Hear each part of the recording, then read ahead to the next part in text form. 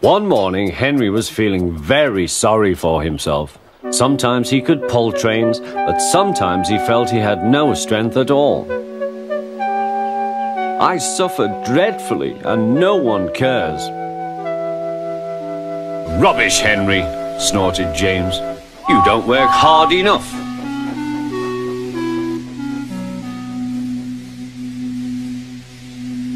Sir Topham Hatt spoke to him too. What's wrong with you, Henry? You have had lots of new parts and new paint too, but they've done you no good. If we can't make you better, we must get another engine instead of you to do the work. This made Henry, his driver and his fireman very sad. Sir Topham Hatt was waiting when Henry came to the platform. He had taken off his hat and coat and put on overalls. Henry managed to start, but his fireman was not satisfied. Henry is a bad steamer, he said to Sir Topham Hatt. I build up his fire, but it doesn't give enough heat.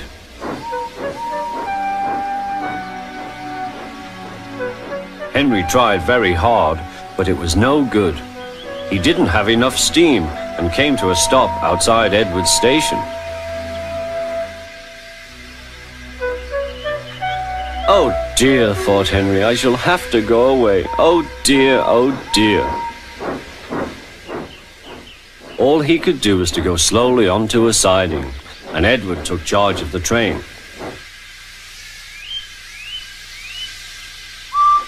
Sir Topham Hatt and the fireman went on discussing Henry's troubles. What do you think is wrong, fireman? Asked Sir Topham Hatt. Excuse me, sir, he answered, but the fact is the coal is wrong. We've had a poor lot lately, and today it's worse. The other engines can manage, they have big fireboxes. Henry's is small and can't make the heat. With Welsh coal, he'd be a different engine.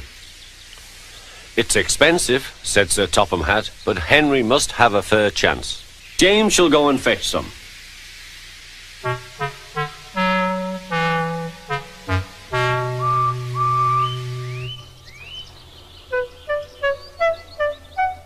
When the Welsh coal came, Henry's driver and fireman were excited. Now we'll show them, Henry, old fellow. They carefully made his fire, putting large lumps of coal like a wall round the outside. Then the glowing middle part was covered with smaller lumps. You're spoiling my fire, complained Henry. Wait and see, said the fireman. We'll have a roaring fire. Just when we want it. The fireman was right. When Henry reached the platform, the water was boiling nicely, and he had to let off steam. How are you, Henry? Peep, peep, whistled Henry. I feel fine. Have you a good fire, driver? Never better, sir, and plenty of steam. No record breaking, warned Sir Topham Hatt. Don't push him too hard. Henry won't need pushing, sir. I'll have to hold him back.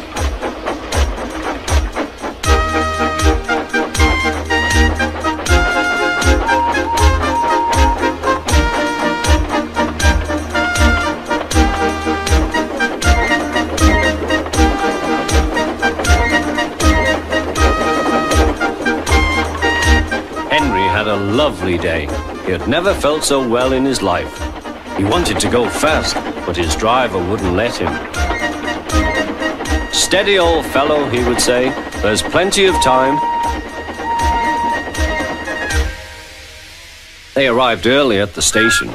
Thomas puffed in. Where have you been, lazybones? Asked Henry. Oh, I can't wait for dawdling tank engines like you. Goodbye.